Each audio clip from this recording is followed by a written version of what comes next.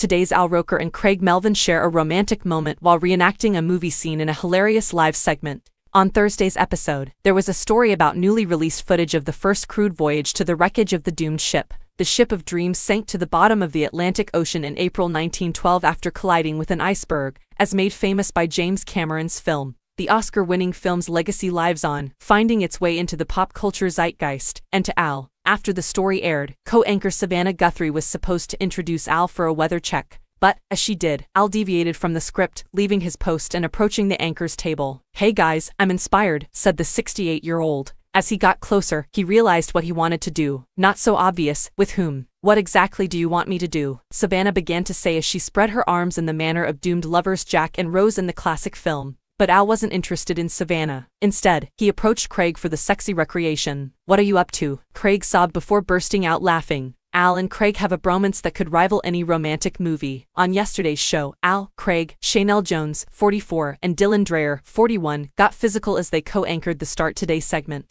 The segment focused on workouts that couples could do together to boost their heart rate. The NBC personalities had fitness training couple Justin and Taylor Norris demonstrate types of workouts people could do with their partners as the hosts tried the moves alongside them. Dylan and Chanel were paired up for the exercise demonstration, while Craig and Al were teamed up. Some of the exercises that the talk show hosts did together, like the alternating chest press and row posture pull, were somewhat easy for the willing co-anchors to imitate. However, as Justin and Taylor's workout moves increased in intensity, Craig became a more wary participant. When Justin and Taylor demonstrated a move that required one partner to lean into the other while the other balanced them as they leaned forward, Craig spoke out. Refusing to repeat the move with Al, Craig bluntly said, "We're not doing this one." Eventually, Craig did the move with Al after his co-host insisted they try it out. Spousal warnings. Their relationship has even been noticed by their significant others. Al's wife of more than 20 years, Deborah Roberts, has been known to text Craig after cracking an age-related joke about her husband, as per Hello. The meteorologist shared the revelation when he starred alongside Hoda Kotb in an episode last year. He was covering for Jenna Bush Hager, who normally presents the fourth hour of Today. Al said that Deborah would warn Craig about his banter if she felt his jokes overstepped the mark. He told Hoda, "Every now and then Melvin will make some age joke and she'll text him. She says, 'You better knock it off,' and he will go, 'Oh, I got a text from Deborah. She will come for you.'"